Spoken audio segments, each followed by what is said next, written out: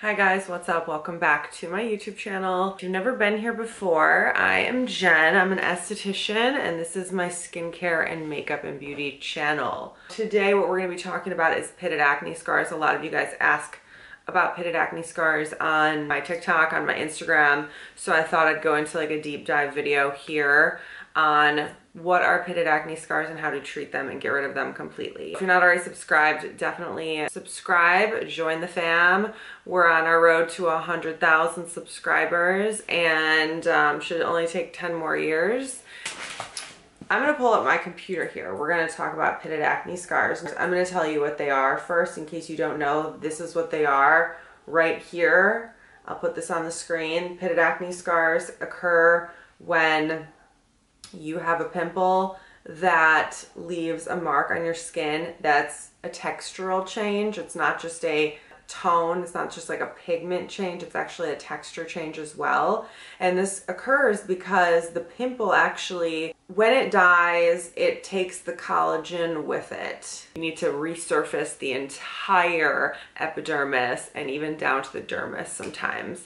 So this is a picture of what the skin looks like. As you see, there's the epidermis and the dermis, and then the epidermis, there's 5 different layers to the epidermis. Cystic pimple actually occurs underneath the epidermis, near the dermis.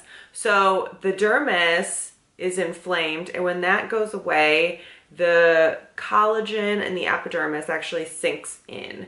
There isn't just like one solution. There's not just like one thing that you do to get rid of them. It's a multifaceted endeavor, resurfacing the surface of your skin. You must get your breakouts in order first in order to like want to do any of these procedures, because some of them are very expensive.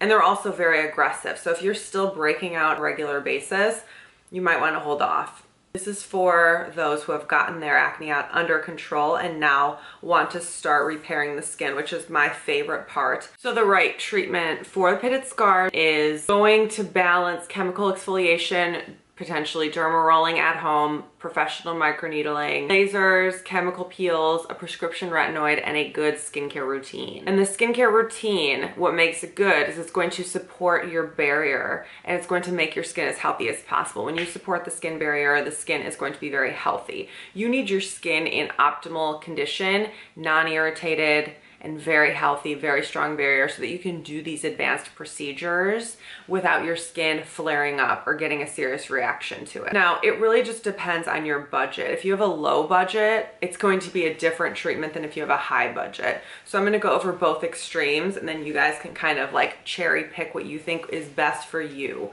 Now, your at-home routine should be very simple either way. You don't want anything irritating in your everyday skincare routine, and you don't want it to be extensive either. You don't want a routine with like actives on actives on actives. You want to keep it as basic as possible. Keep it as basic as possible. Stick to Cetaphil, CeraVe, or something like that. That's fine. Just keep it like a moisturizer, a cleanser, and a makeup remover, okay? Just keep it very, very simple. You want to be strategic with the actives you use. You want a retinoid and you want an alpha hydroxy acid. And you need to sprinkle those in here and there. If you have a low budget, this is what you should do. You should get an at-home derma roller and you should use it once per week. Use it once a week, like for a time, but not for years. Like you should use your derma roller maybe once a week to start, maybe for the first like 4 to 6 to 8 weeks until you really get going and start to see a difference. And if that's too harsh for your skin too, drop it to like once a month. Do it every other week. You need to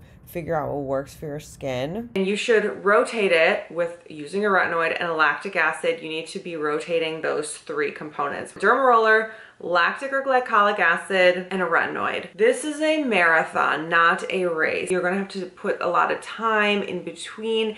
Each time you derma roll, you need to put 2 or 3 days on either side. You need to go based on how your skin reacts to things. You need to use your own skin tuition for this. This is an example of a skincare routine incorporating a retinoid and a lactic acid, because I prefer lactic acid. So week 1, you would use a retinoid every other day. Week 2, use a lactic acid every 2 days. And then you just rotate. So retinoid, nothing, retinoid, nothing, retinoid, nothing, nothing, lactic, nothing, nothing, lactic, nothing, nothing, retinoid, nothing, retinoid, nothing.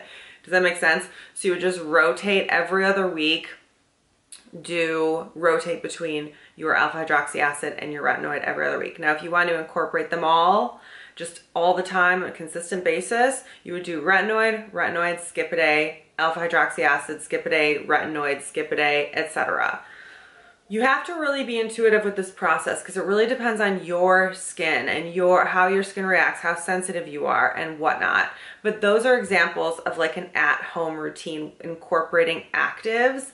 That's an example of that. Now, you would want to stop this routine, these actives, like I said, within 1 to 2 weeks of going in to get a professional treatment. This is because you want your skin to be not sensitive at all. When you go in, you want to have no sensitivity. You want your skin to be very strong and healthy when you go in for these procedures. And after a while, you can build up your tolerance and see what your skin can tolerate. I like to put my retinoid over my moisturizer sometimes because if it's just too harsh and my skin is getting too sensitive, that's what I do. If you want to buffer your retinoid by using your moisturizer first and then put retinoid on top. And this goes without saying, but you need to become obsessed with sunscreen. Sunscreen degrades collagen and also changes the pigment in your skin, enhances any pigment in your skin, and the ingredients that you're incorporating and the treatments that you're doing are making your skin so much more sensitive to the sun. It's not even funny. So you will become incredibly photosensitive. Any discoloration you have will become enhanced if you do not use sunscreen in order to protect your skin. So make sure you're reapplying throughout the day as well. Now, you should also get a consultation by a professional for professional microneedling from a derm, a plastic, or a trusted esthetician. This is going to run you probably around $300, but if you can do this maybe like once or twice a year, if you incorporate that professional treatment with your at-home treatment, you will start to see a difference for sure. The reason you're gonna see a difference is because one, derma rolling punctures your skin slightly, forcing collagen to regrow. The retinoid is going to speed up cell turnover, and this is going to help your new fresh skin cells start to reproduce more and get rid of the old skin cells which are damaged. And then the alpha hydroxy acid is going to help to speed up cellular proliferation, which means the old skin cells on the surface of the skin are going to slough off faster and more rapidly. And it's also going to slightly resurface the skin, the epidermis, the outermost layer of the epidermis, and even a layer or two down in the epidermis. The issue is that obviously the scars go all the way down to the dermis, which can be at least like a couple millimeters. That is why you need to get more professional microneedling treatments done. Professional microneedling treatments, they utilize a needle of about 3 millimeters that go all the way down, and that's why it breaks up that tissue and rumbles everything up, shakes everything up, and forces collagen to start reproducing on every layer of skin, and also breaks up that scar tissue from where the scar is. So that's why you need to mix in professional treatments as well. You will see a difference. It is worth the money. Save up for a microneedling, professional microneedling treatment. Make sure you go somewhere that they know what the hell they're doing. Do not go to like a random Groupon girl. You want to save the money and go to someone professional for this. Moving on, for a high budget, you want to keep the same type of at-home routine, a very basic at-home routine. Get a retinoid, get a lactic or glycolic acid, get your like daily cleanser or moisturizer, etc. Although you don't really need to derma roll if you are going to have a high budget, because you are going to be going in for professional treatments every 6 weeks or so. You want to let your skin heal in between those times. What you want to do is find plastic surgeons in your area, schedule consultations with them, and figure out what kind of skin treatments they have for the scars that you're looking to remove. If you really want strong textural changes, you want to go see a professional plastic surgeon and find out what treatments they offer, what advanced resurfacing treatments they offer. The best treatments that you can do are professional microneedling with PRP, with radio frequency. Fraxel laser, you can do a CO2 laser. CO2 laser is like the top of the food chain. It's the most advanced one.